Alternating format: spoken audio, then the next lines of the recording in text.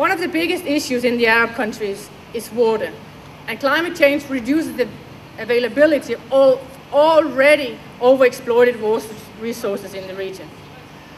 By 2050, we have calculated that the region will likely face a 10% reduction in runoff due to climate change. And we should not forget already today that the region is facing a 16% renewable water supply gap. This supply gap is likely to increase to around 50% by 2050.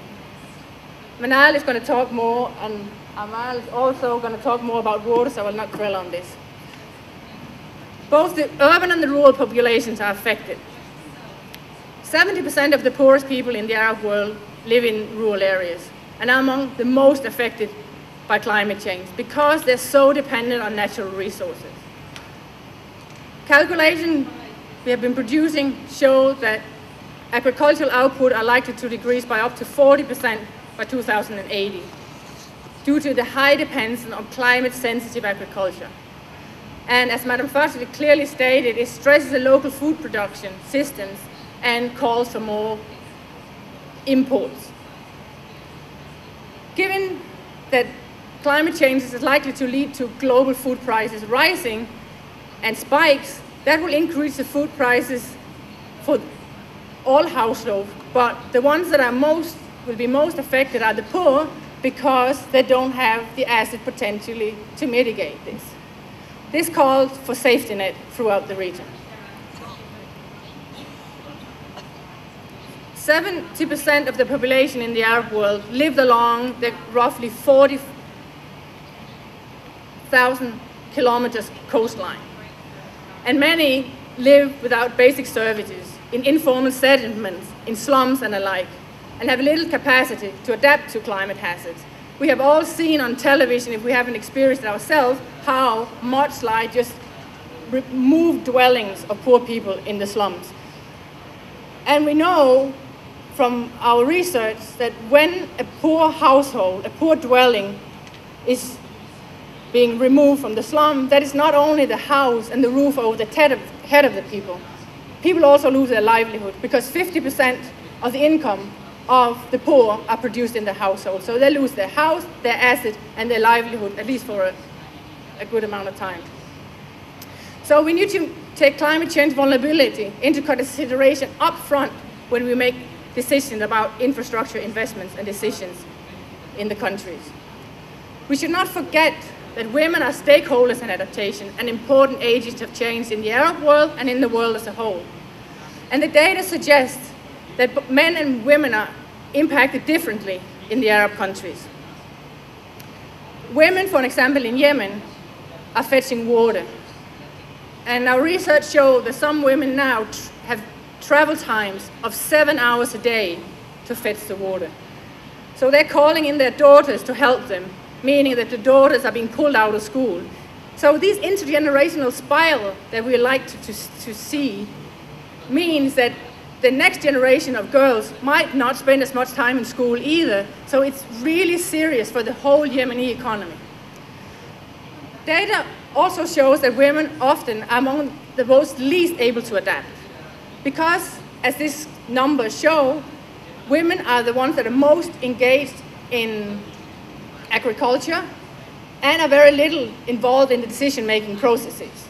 Therefore, smart climate policies in the Arab countries needs to be an inclusive process where we bring in the youth, the men and the women to take part in the decision-making and increasing climate resilience, both in the household, in the community, in the region, in the country, and in the whole Arab world. This calls for action. And we came up yesterday with DIAL. DIAL stands for diversification, integration, adaptation, and leadership.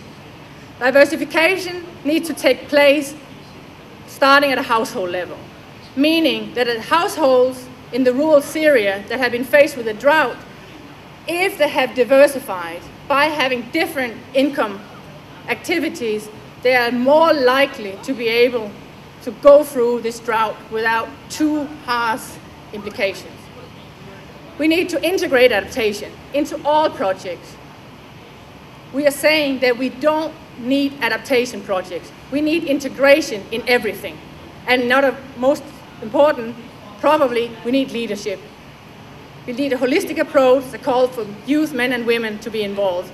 And I think the Yemen experience for the PPCR with the government taking a serious lead by a deputy prime minister, leading a group of more than 16 ministers, have really shown the way forward for the Arab world. I'm going to stop now. I've already talked more than I should. I would like you to raise your attention to this little card I gave you and to this website. The findings I've been presenting here is really a snapshot of all these hundreds of thousands of papers, right?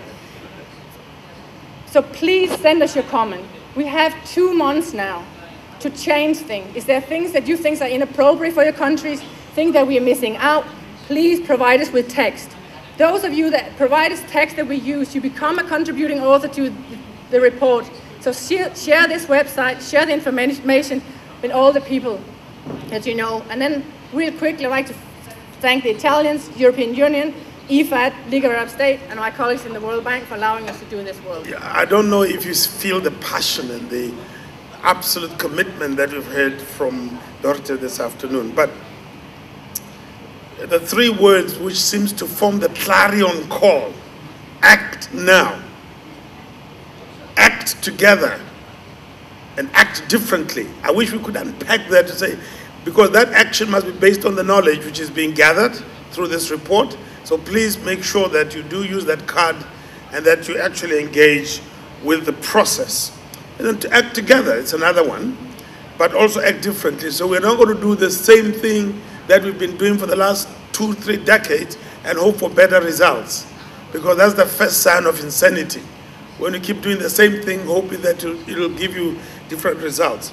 So hopefully you're sharpening your mind for the panel which we're going to have after this. Now, we're going to bring 2 neighbors to you this afternoon who are going to talk to us about the issue of water from where they are coming from.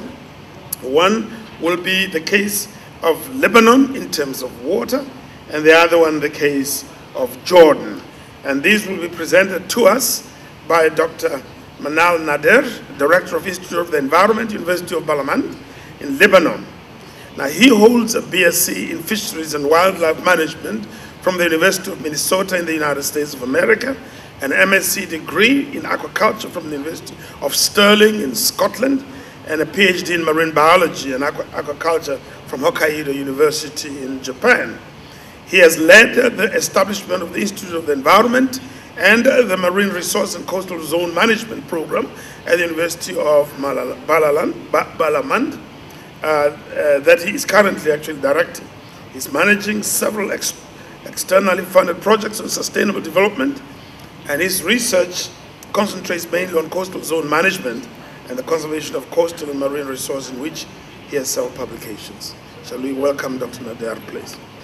In Lebanon, we do have more than 2,000 springs with a flow of approximately 1,000 million cubic meters of water, and our total surface water outflow approximates 730 million cubic meters per year. Now, out of that, we have 21% that is actually lost to sea or discharged into the sea. 58% go through the Orontes River to the Syrian Arabic Republic, and approximately 20% of the occupied territory through the Wazani complex. Now, in terms of surface water, we know that almost all surface water resources in Lebanon are attributed to ground karstic aquifers. And our major surface storage structures are not abundant. Basically, what we have today is 2 dams. One is the Araun Dam on the Litani River with a capacity of storage of 220 million cubic meters, and the Shabrouh Artificial Reservoir that was completed in 2007 with a capacity of approximately 8 million cubic meters. In terms of groundwater, which actually provides most of the water in Lebanon, groundwater recharge approximates about 3,200 million cubic meters, and out of that, 2,500 constitutes the base of the flow of rivers. Snow cover for us is the main source of groundwater recharge, in addition to what we call precipitation or rainwater percolation. The quality of our groundwater aquifers is already very poor due to management mostly. We have problems with pollution, seawater intrusion, and one of our biggest challenges is to overcome the issue of overdrafting, where we have 45,000 private wells, with approximately 70% of them being illegal, which means we cannot monitor the amount of water that's being drafted from those wells. In terms of snow cover, which is very important, our studies about the contribution to the water resources are very scarce. Nevertheless, we know that it covers approximately 25% of the Lebanon mountain chain and a little bit of the anti-Lebanon mountain chain, about 1,200 meters. It contributes 1/3 of the average yearly precipitation, and our melting snow contributes approximately 50% of the discharge of coastal rivers, which mostly occurs in the spring. In terms of water balance, which is the most important component, of course, there's absence of consistent information, but work is being done to increase the data. Approximately 50% of the average yearly precipitation is lost through evapotranspiration, while additional losses include surface water flow to neighboring countries, as we have stated before. Of this, 2,600 million cubic meters of surface and groundwater is potentially available. But what is exploitable from that approximates about 2,000 million cubic meters. We have a lot of pressures on the water sector in Lebanon. First and foremost, like all developing nations, we have a rapidly growing population. We have an expanding economy, basically when the political situation allows it. We have increased urbanization, unregulated in many cases, which puts a lot of pressure on the network itself. We have agricultural activities where the sector is one of the largest consumers of water resources. And we also have a lot of concentrated tourism activities in the summer where we don't have any rain during that period. All of those are leading to overexploitation and to extreme pollution of our water resources that are exacerbated, of course, by the issue of climate change. Now, this is just a trend of business as usual scenario versus adaptive measures. You can see the blue line actually is our available supply for until 2080. And what you see, the green line, is that if we remain as we are and we don't adapt to the issue of water and we remain in a high demand scenario, by 2015 we will not be able to actually know what we can supply to our population.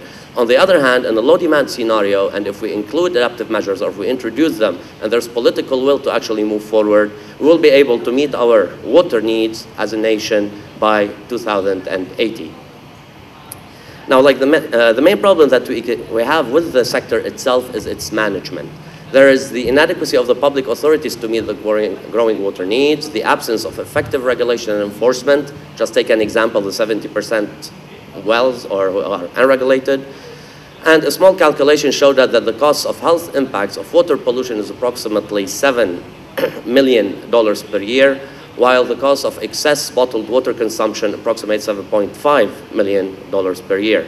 And what the population has done is that it started relying on private provision of water supply, and this, of course, has aggravated the depletion of the resources.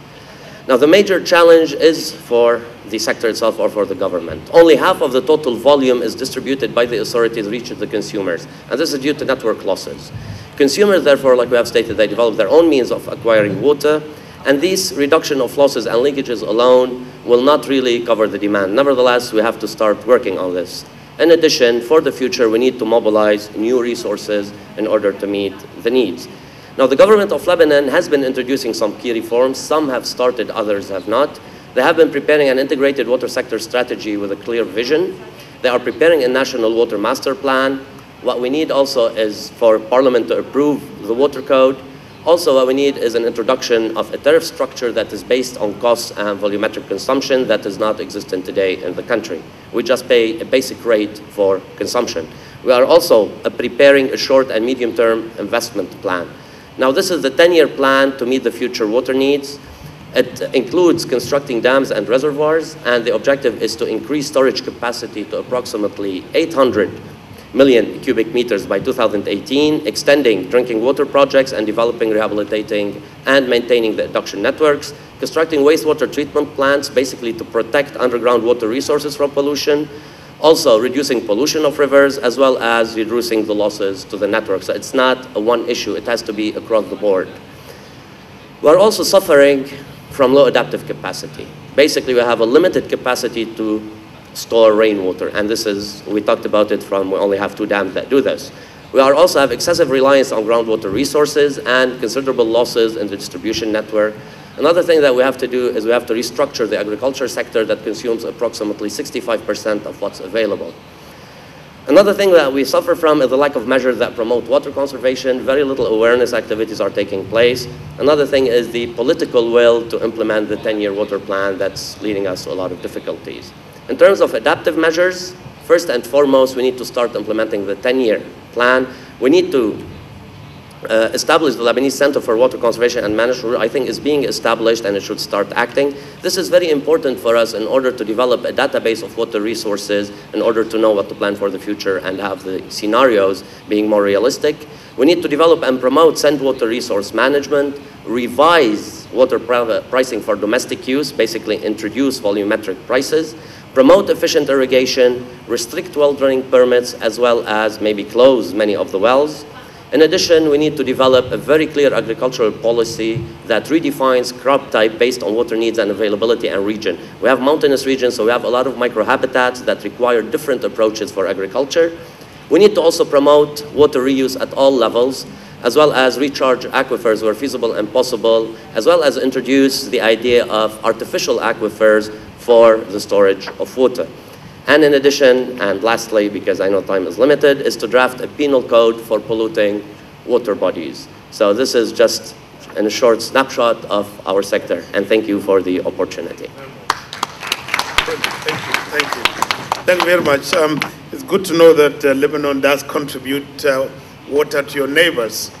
And we in Africa, of course, have had to learn how to share the water of the Nile. And I'm very glad to hear that there is this kind of spirit also. Now, to talk to us about the issues in the Jordan and the matter of adaptation, we will have Ms. Amal Debabse, who is the Director of Sustainable Development of the Amman Institute, Greater Amman Municipality of Jordan. She is the Director of Sustainable Development in Amman Institute in Jordan.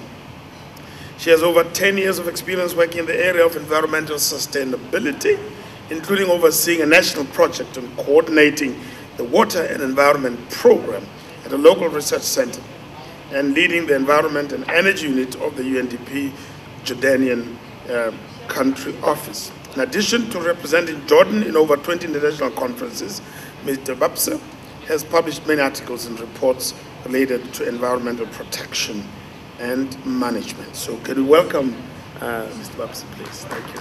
Bismillahirrahmanirrahim. Assalamu alaikum and good afternoon.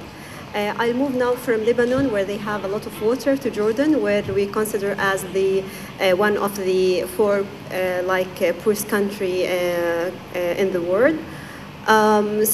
Before just starting, I would like to share two maps with you. The first one is about the available water resources in our region, in the Arab State region, where we can see that almost the majority of Arab State is facing a problem in a way or another in the amount of water available.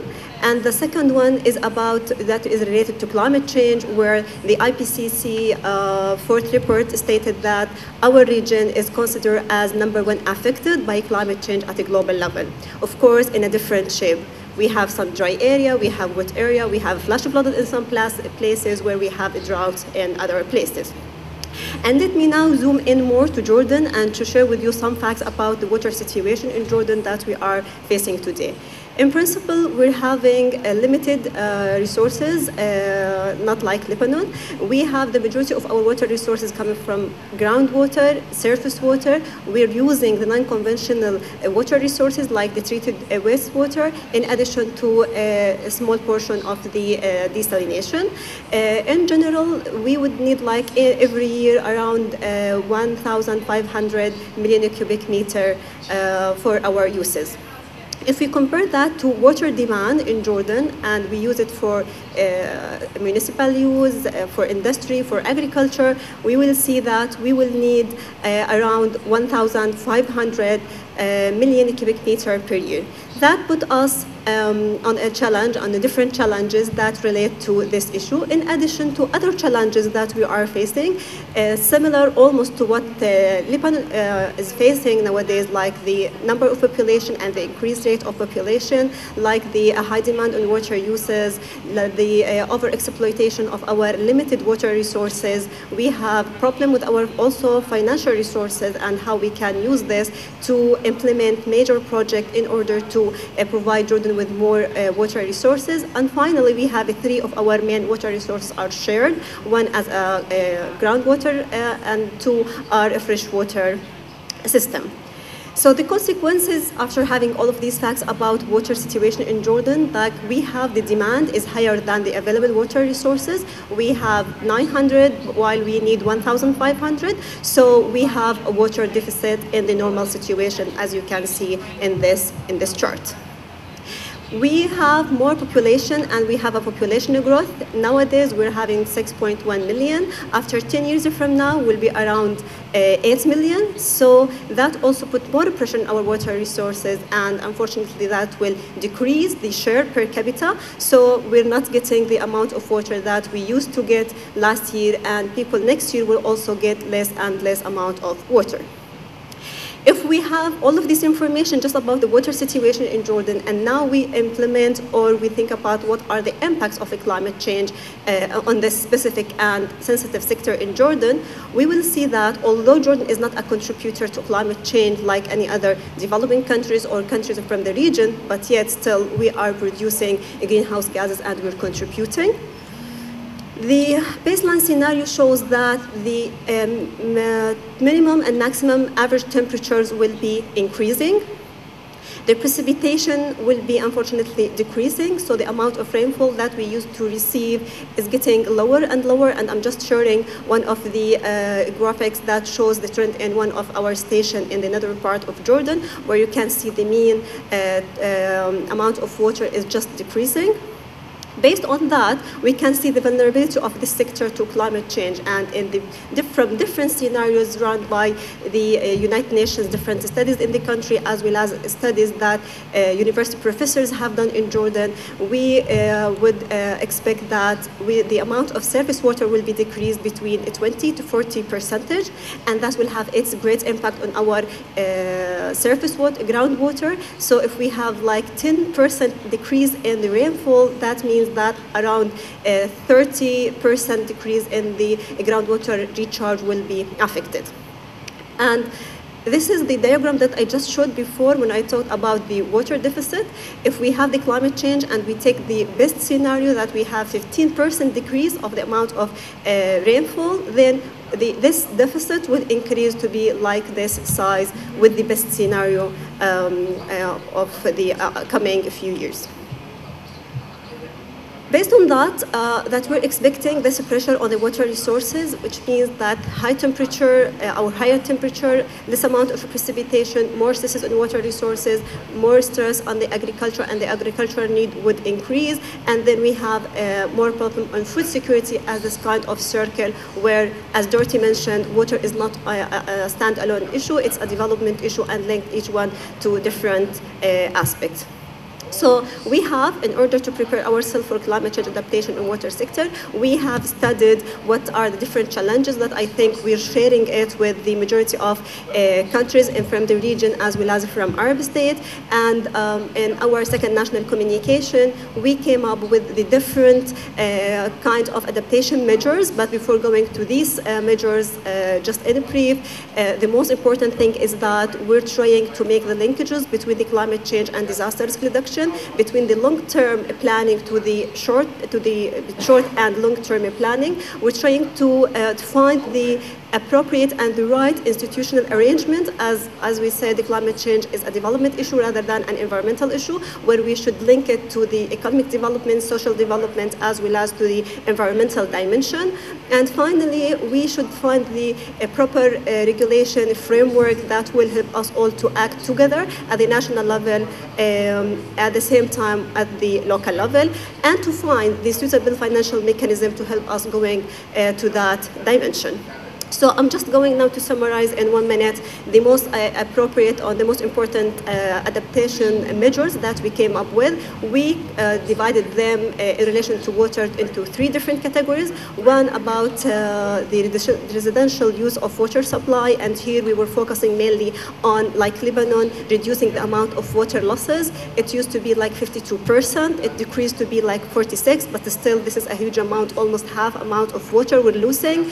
We're trying to introduce water harvesting at different scale at the municipality level, using it in different, for example, regional parks and gardens, using it at the house roof. So this is something that we're encouraging, in addition to use and introduce the new technology and have a kind of technology transfer on the best use and efficiency of water resources. In relation to agriculture, irrigation, which is the most important aspect, as I showed before, almost 60 to 70% of our water resources are being used for irrigation. So what we're trying to do is to look for the better options for efficient irrigation techniques, plus introducing a new drought-resilient plant that are drought resilient, in addition to look for more efficient way for groundwater use. And finally, we have to rely on the non-conventional resources of water, like treated wastewater, and to use the effluent in a very good way. And nowadays, the majority of agriculture irrigation in the Jordan Valley are being irrigated from King Talal Dam, where the water is coming from Yarmouk River, part of it, and the rest are coming from Kharbet al-Samra, which is the biggest wastewater treatment plant in the country. I'll stop here and go back again to you, sir, for the rest.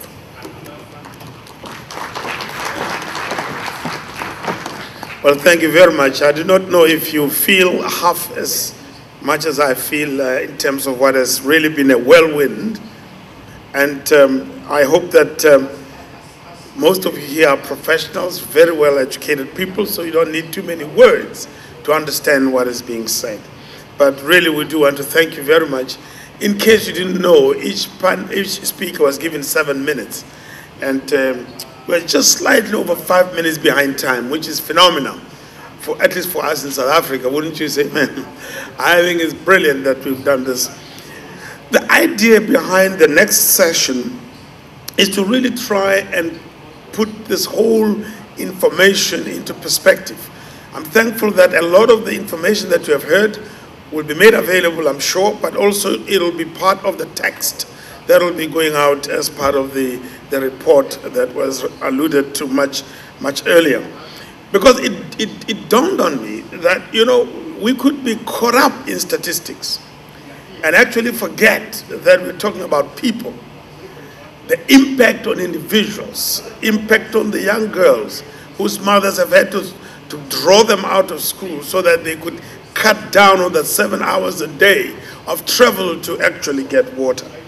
And so the idea behind the next session here is to stimulate us further, to focus our minds a little bit more, to challenge us in terms of how we can engage and participate, and of course to hopefully mobilize you to action as you go back to your various places around the Arab world. So I will not really take a long time to introduce the panelists, except to say that we have, first of all, from the World Bank, in terms of sustainable development, we have Mrs. Rachel Kite, who's been on this job for 2 months, and she already has all the answers that the Arab world needs as far as the World Bank is concerned. And she's going to give us that wisdom this afternoon. But she has worked both in agriculture and environmental issues and infrastructure and urban development issues, both as it is now within the World Bank, but also within the International Finance Corporation. Dr. Dahir was an economist from the Colorado School of Mines, who's an assistant professor at the economics department of the American University of Beirut. She will also be addressing us very briefly this afternoon rather. I'm sorry. I've been trying to learn some Arabic to say, how do you say afternoon? And I gave up at about noon to try and do that. Then we'll have Engineer Zawa Al-Kuwari, who's the Director of Environmental Assessment and Planning, Public Commission for the Protection of Marine Resources, Environment and Wildlife, Kingdom of Bahrain. And she is preparing a second communication report for the UNFCCC. Mrs. Alquera has a diverse experience in different environmental issues and is participating in a lot of activities as well as think tanks around this area here. So there you are. Now we will, first of all, hopefully get a response to one or two questions. So here we go. I'd like to start with you, if I may, Mrs. Kite. What is it about the World Bank that causes you to be concerned about climate change? And how does the current study that you are actually encouraging going to enable you to carry out your mandate as the World Bank? Maybe if you can take a couple of seconds, maybe 10 seconds, and respond to those questions as a way of getting our minds focused. If you think about the World Bank Group, it is a group. We lend finances to governments on different terms. For poor countries, for middle-income countries. We invest in the private sector. We have political risk insurance as well. So we have a whole suite of financial tools available to us. We also provide advice. We provide advice to government, but we also provide advice to the private sector on how to be competitive, so how to turn the challenges of climate change into opportunities for investment. And we work in partnerships in order to bring the knowledge from our activities with our client countries and activities with the private sector clients into the global domain. This report is really important because it is driven by the region and driven by the researchers of the region. And our job is to bring our global knowledge to the mix and then really to help the regional perspective be brought up back into the global debate.